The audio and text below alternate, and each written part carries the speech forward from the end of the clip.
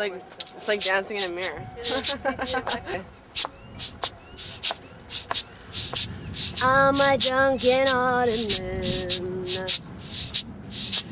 and my life seems so misery, yeah, yeah.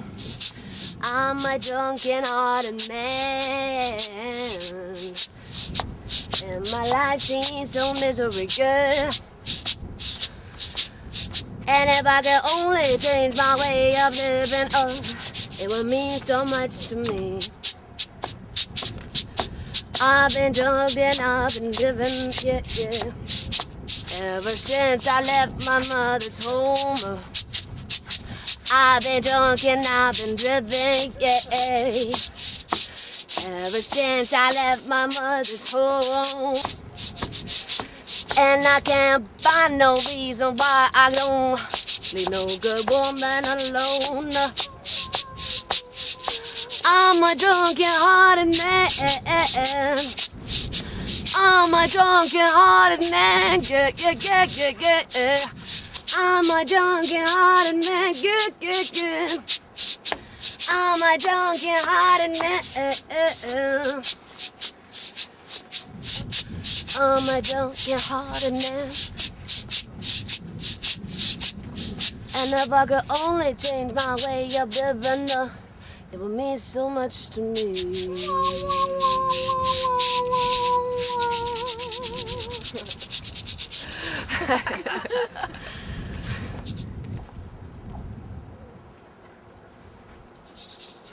Who are we hanging out with? Piper Davis. How you doing? Good. Yeah. Thanks. Yes. Are you feeling ready for Toronto? What's coming up for you? Oh, we're gonna go to North by Northeast. So yeah, I'm feeling ready. Well, almost ready, I guess. So what's the best case scenario for something like this? It can go one of two ways. Nothing can happen, or something amazing can happen.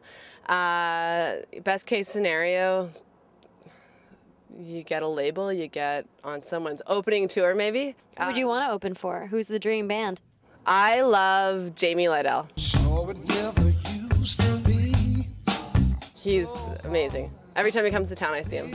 I don't care. I'd love to open for anyone. I want to go on tour. Tell me about your Red Bull story and Twitter.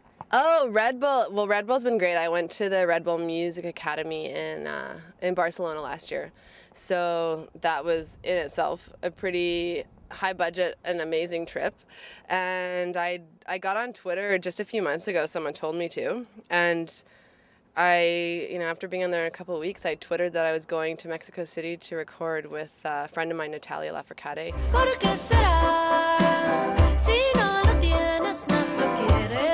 She's a musician down there that I met in Barcelona, and Red Bull said, we saw on your Twitter and we'll pay for it. So, yeah.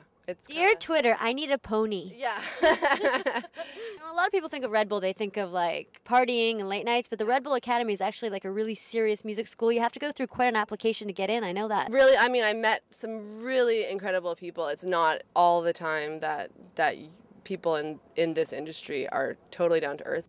What about your music? A lot of old school, a lot of samples. What are you trying to say?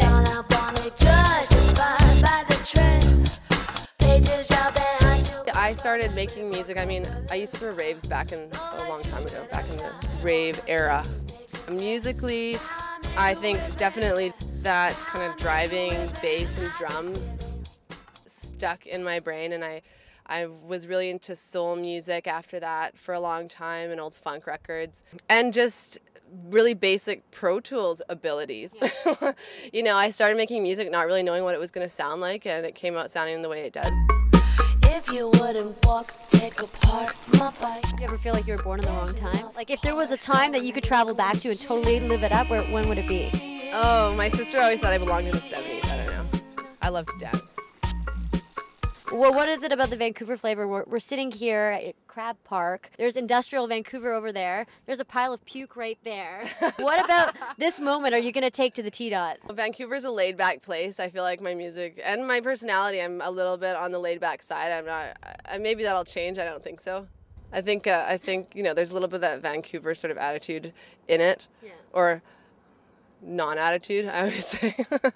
To drink a shitload of coffee and come back super aggro and talk really, really fast. And wear lots of black like George Stroumboulopoulos. Yes, Exactly. Can we edit that out? We'll be back. Make us Thanks. proud. Thanks a lot. Nice talking to you. You too.